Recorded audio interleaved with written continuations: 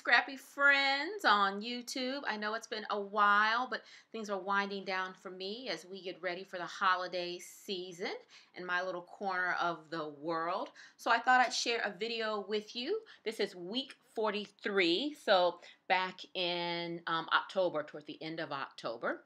And so just to start off, you see I already have my photos selected. It was a pretty busy weekend and a pretty typical week for us, and so most of this week's spread is about the weekend chaos that we call our life.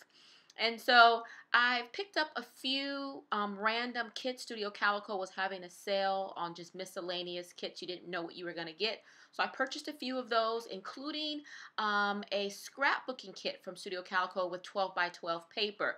So you see here, I'm going to slice that 12 by 12 sheet of paper up and actually incorporate it onto a 4 by 6 Project Life card, a white Project Life card. So just going to adhere that down to the 4 by 6 card, something that I haven't done in a long time. I don't know about you, if you've switched from 12 by 12 scrapping to Project Life, you may still have a large stash of 12 by 12 paper. I know I do. I'm hoarding it for some unknown reason, perhaps the zombie apocalypse. And I don't use it often, but I thought this new paper was fun and I would give it a try.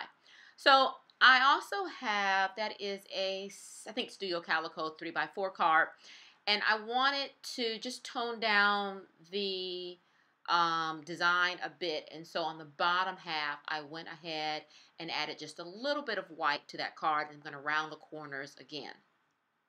And so I like that a bit more. And so this is pretty much a black and white themed layout.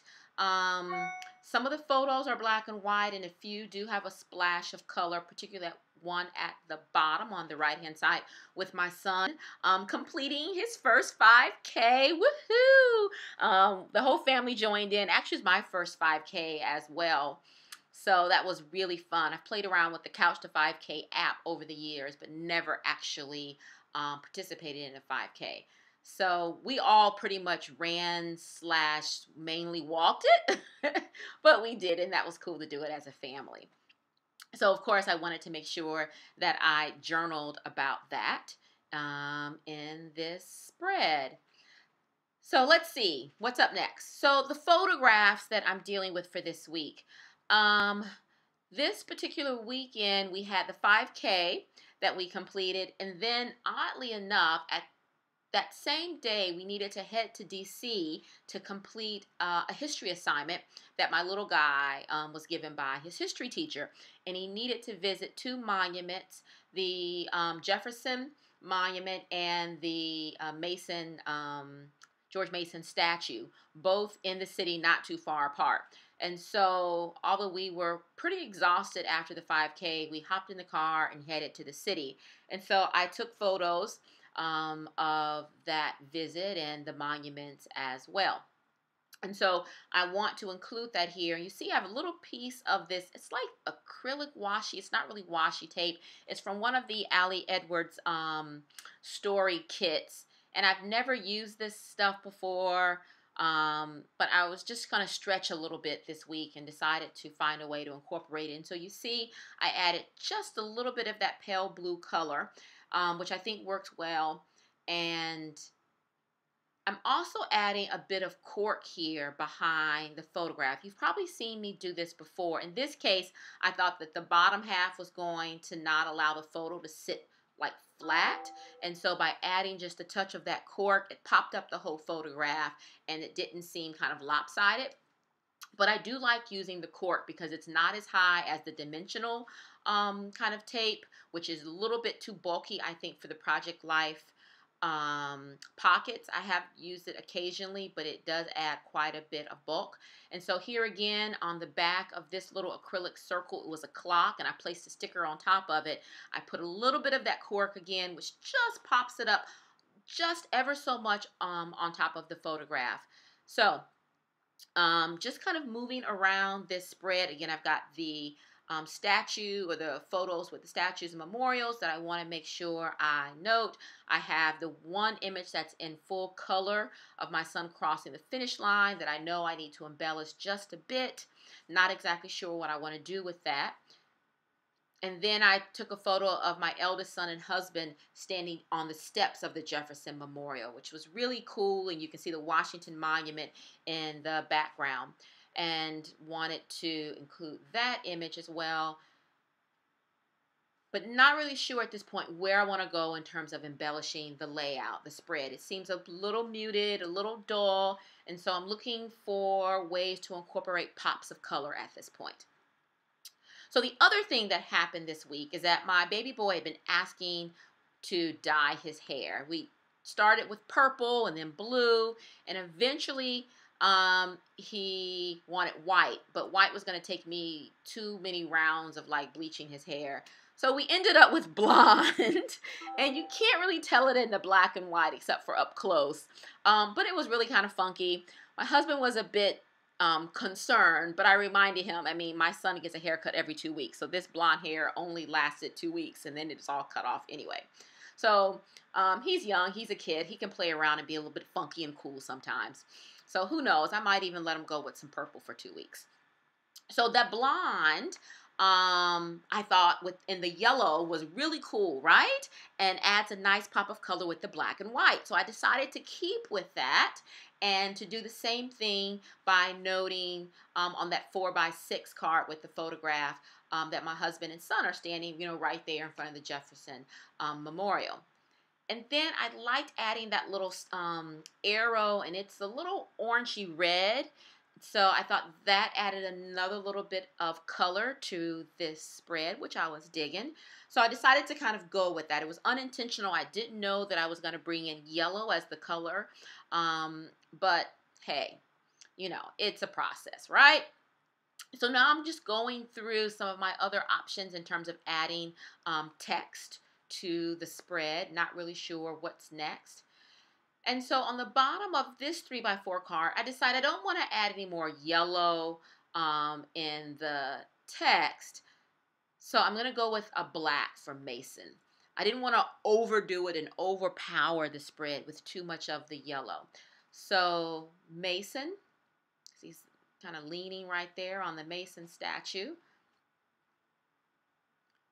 And I'm trying to add this little and. Let's see if I can get that. The little sticky stuff pulled off and it wasn't working properly, so a little bit of a glue stick. And then I'm going to add a splash of red here, and that says U on the little red circular element. So now I've got U and Mason. So I liked adding that splash of red there. Now I'm trying to determine how I'm going to embellish this photograph with my son next to the oh so large Jefferson statue. And so I thought, here's a great way to add just a punch of red. And so that kind of gives me that triangle in terms of the eye and where the eye goes in terms of adding, 3 red elements to the layout. So looking again, all of these are chipboard pieces from either Ali Edwards or the Scraptastic kit. So now I'm thinking, ooh, maybe I want to add a little bit more red, right? So seeing if one of these printable labels will work well, not really sure. So while I'm pondering that, I'm going to trim down this 4x6 photo. Lately, what I am enjoying is having a little bit more white space around my photos, whether that's placing them on a 4x6 white card or on a 3x4 card. That gives me space to embellish. It gives a soft space, for me at least, for the eye to rest. And so I just wanted to trim that photograph down just a tad, not much. And what I've decided is that I'm going to add a little bit more yellow here. And so I'm using the yellow printable label. And I've stepped away to go look for something. I'm not sure what. Looking at some more 4x6 cards. So what I've realized about myself is if I'm not certain, I'll kind of place something on a card, but I won't adhere it down, and then I'll jump to something else, and then I'll see if it feels right. If it feels right, I'll come back and staple it or glue it down. If it doesn't feel right, then I'll try something else. So while I'm letting that kind of sit with me, I go back to the title card and I cut off that little pink piece that was initially on the 12 by 12 paper, and I decide to add the 12 by the 4 by 6 Project Life card to this other. It's like a weird greeny yellow. So it's not really a yellow, but it adds a little bit of color again to this otherwise pretty muted spread because it's black and white. So I'm going to use the label, but I'm going to make it smaller, but I'm not convinced. So while I'm pondering that, I'm going to give some thought to my journal card. And so you see me draw a little circle, and I'm going to do a little bit of quick typing. I stepped away, you saw that. And so in my mind, I decided I was going to step out and live on the wild side, and I was going to stamp in the center of my journaling. Now, I put the little the pencil circle there so I could type around it. And so now what I want to do is use this stamp right there and then stamp one of the little images inside of that. And so you see I'm looking at it, trying to line it up just so. But here's the truth, my friends. I'm absolutely terrified. Like, I am terrified that I'm going to screw up, and then I'll have to start all over with the journaling. While that's not really that big of a deal, I just really didn't want to have to journal all over again. So you see, I'm just trying to see if I can get it just right, but I'm not completely convinced that I'll get it right, and then I would have messed it up. So then I decide, you know what? Let me just do something that's a little bit safer. So yep, look what I end up doing. So that works too, and who knew the circle that I drew was right, was just spot on, and I didn't have to worry about a big oops. And so that just says goals in the middle, and well, that works too. So I just couldn't do it. I couldn't stamp. Next time around, I probably should stamp first and then journal around it, and then that wouldn't be so scary. So yeah, that's what happened. Okay.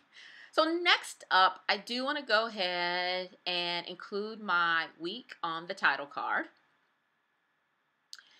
And I start off with week 43. It's two numbers. But something about that just seemed incomplete, like not substantial enough. Maybe because the paper is so busy, it needed some more weight at the bottom to kind of hold the card.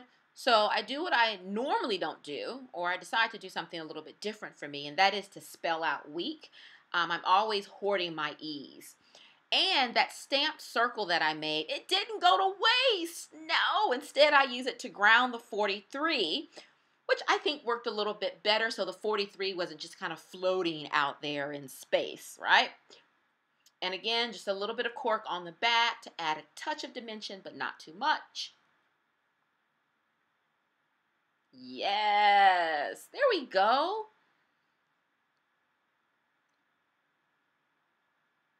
So I have this washi tape. Perhaps I'm the only one who has washi tape but doesn't use it a lot. It's a weird thing. I have stamps but don't use them a lot. I have washi tape but don't use them a lot. It's funny how we tend to do the things, our go-to items in scrapbooking, but we have all this other junk or lovely embellishment, shall I say, that we should use more of. So anyway, also gonna use washi tape this time around. So it's black and white floral, and just going to kind of try to line up the flowers a bit so the design seems kind of consistent. Bending that around and then rounding the corners. I'm gonna cut the excess off. So, using washi tape to just embellish a plain white card is a great thing to try out. I'll have to remember to do this more often.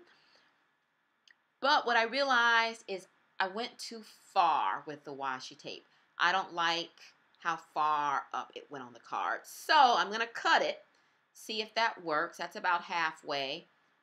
But even that seemed a little bit too much. I need to trim it a little bit more. So one more swipe with the trimmer. That feels better. And so now I'm going to go ahead and stick the washi tape corner down onto a new 3x4 card. Cool beans. Okay. So what next? Now that card needs just a little bit of color. Ooh, red. Yes. So a little red heart. Again, pulling in that red.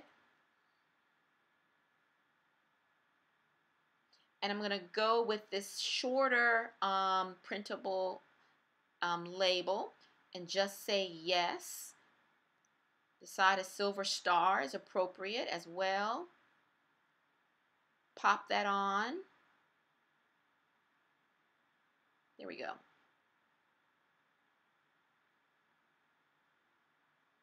And now I just need to add the dates for this week's spread. And this is October 24th through October 30th. I think I'm going to place a little enamel dot between the two dates. I often do that. Easy peasy.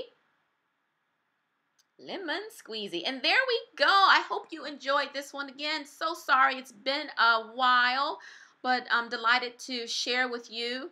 And wishing all of you just a wonderful holiday season. No matter what you celebrate, I hope you're able to do so with friends and family. And just be grateful for all of the wonderful gifts of health and love that we have. Until next time, bye and hugs.